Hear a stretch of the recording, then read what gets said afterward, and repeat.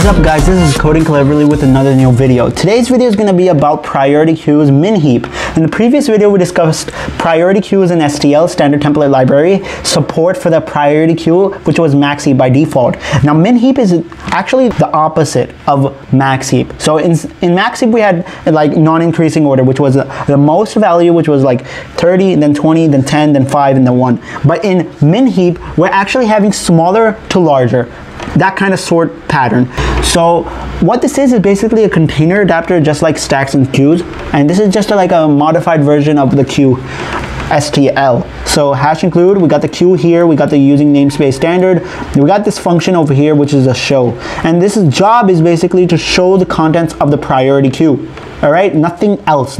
It's just to show the priority queue. How we're going to do that is just basically we're going to create some additional priority queue inside of this, and then once we just pop it out, like once we have nothing left, we can't have anything, like it's just empty. So to prevent something like that, we create an additional variable and assign it to the same content, and once we're out of the function, like our purpose was to just show the content, and once after that we want the elements back, so that's why we just created this function to pop them out and just create that like duplication, and it wouldn't harm our original queue. So let's go in the main function and see over here that we have a priority queue similar to what we had over there, but in this case we have int, and then we have this vector int, and then we have this greater int.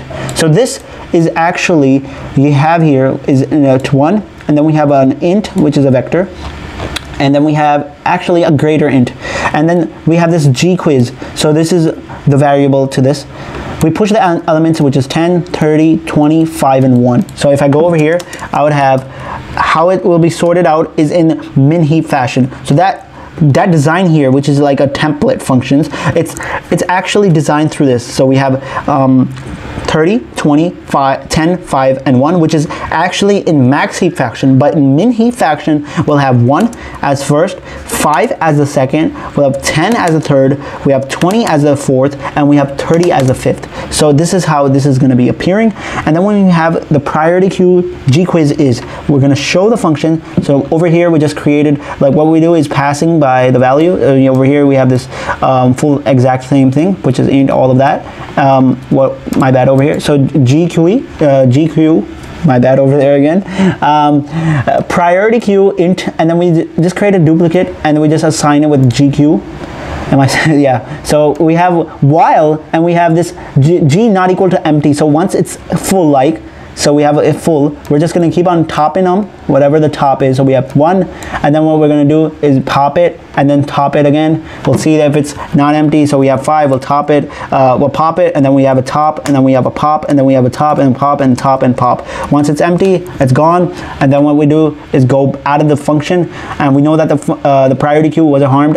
It was just created as a duplicate, and then we'll see the size of it. So the size is still 5, so let me just put this as 5, and then we have the top. Now you can see that top here is 1, the pop here, so it's just going to pop the first element, so which is in the front of the priority queue. So what we have is 1 is going to be deleted, and once after that we'll have 5, we'll have 10, we'll have 20, and we'll have 30.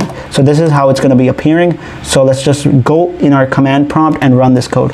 So let's go over here, type in cmd, go over here and just say g++, and we'll say priority queue. So priority queue, and let me run this.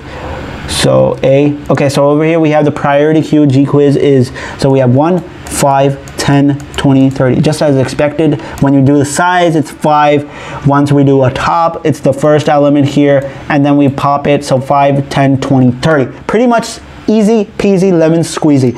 Hope you like this video. Like this video, share to your friends, and support Coding Cleverly by subscribing as always.